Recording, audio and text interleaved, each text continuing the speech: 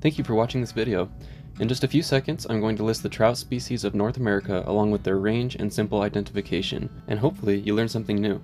Now, if you dig deep into researching species of trout, things can become really complicated as there are numerous species and dozens of subspecies. I mean, just cutthroat alone have 14 subspecies. There is also a close overlap with salmon, char, and trout, which continues to complicate things. I won't be going deep into the subspecies, but instead focus more on the species/hybrids that we know as trout in North America. This will also include some of the char species that we often call trout. The species will be separated and listed in the following order. First, the trout species, second, the char species, and third, the hybrids. Let's begin with the lesser known Apache trout and Gila trout. Now, I decided to talk about both of these species together because they have a very similar story and a very similar range. Unless you're from Arizona or New Mexico, it's likely that you have never heard of either of these. Both species have a very small range, and even within their native range, Gilas and Apaches are super rare. Gila trout only live in the tributaries of the Gila River, and Apache trout are limited to the upper Little Colorado and Salt rivers, and a few lakes where they have been introduced more recently. Both species were among the first in the US to officially become endangered, and the Apache trout is now critically endangered, which is one step from going extinct. Both species are very small, typically just growing to be under a foot long. They both have golden yellow bodies and dark spots along their sides. The easiest way to tell them apart is that the Apache trout have spots on either side of their pupil. Also, in general, Gilas tend to have smaller spots than Apaches do. Like I mentioned earlier, cutthroat trout have 14 subspecies. Each of these subspecies has slight variations from one another and different geographical ranges. They get the name cutthroat from the red line below their lower jaw, and this is often what anglers use to identify a cutthroat trout. As seen on the map, most cutthroat trout live in the western half of the US. Rainbow trout are probably North America's most recognized trout. They get their name from the pink stripe that runs along their side. Rainbow trout are native to the Pacific coast, from Alaska all the way down to Mexico. They have been introduced far beyond this native range, though. Steelhead are also technically rainbow trout. The difference between these forms of the species is that steelhead is anadromous, meaning that it migrates to the ocean and returns to freshwater tributaries to spawn, whereas normal rainbow trout never leave freshwater. This map does not include the expanse of the steelhead trout. Golden trout is the small, beautiful, and rare species that has a tiny native range in California. It has now been introduced to multiple areas of the United States, mainly in the western United States, but also Lake Huron.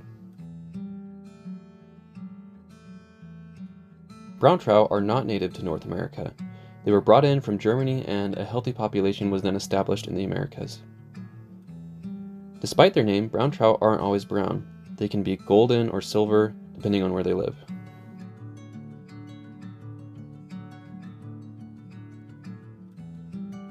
Brown trout are often found in rivers, which makes them a very fun fish to target.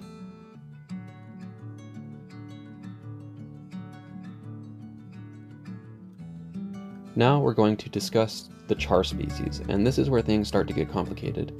There are several species of trout in North America which actually aren't trout at all. They're char, a northern cousin of trout and salmon. Brook trout is one of the better known species of char. These guys are much smaller than other char species.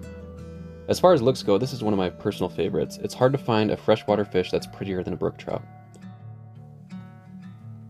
Brook trout are native to the east of North America. Today you can find brook trout basically anywhere that's cold enough. Mountain streams throughout the Rockies and across southern provinces of Canada. Lake trout are the biggest of the char family. This fish is well known for its trophy size. Lake trout also have a much more deeply forked tail than the other species. They are native to most of Alaska and Canada, as well as the Great Lakes and the northeastern US. Bull trout are typically very rare. They only live in large, cold rivers and drainages in the Pacific Northwest, and you're unlikely to see a bull trout unless you really go looking for them. The best places to find one are Washington, Oregon, British Columbia, and Alberta. Also members of the char family, Dolly Varden are one of the most northerly fish on this list. Dolly Varden are also anadromous. You can find them in the far northwestern corner of Washington, as well as much of Alaska and Canada.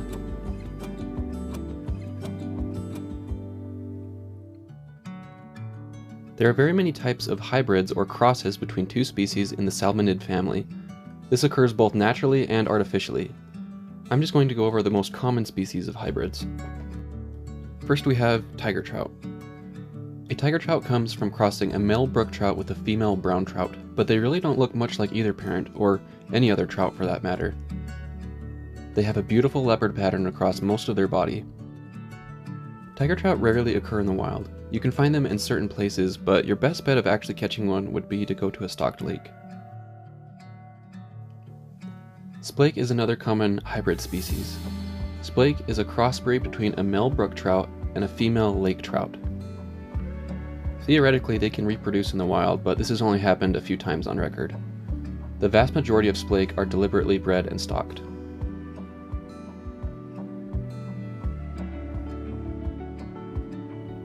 There was a lot to cover on this subject, and I did my best to cover the basics. If you have found that you have an interest in trout, I encourage you to research and discover more about these amazing species on your own. If you enjoyed this content, please like and subscribe. As a new channel, anything that you can do to support me is incredibly helpful. Thanks, and we'll see you on the next one.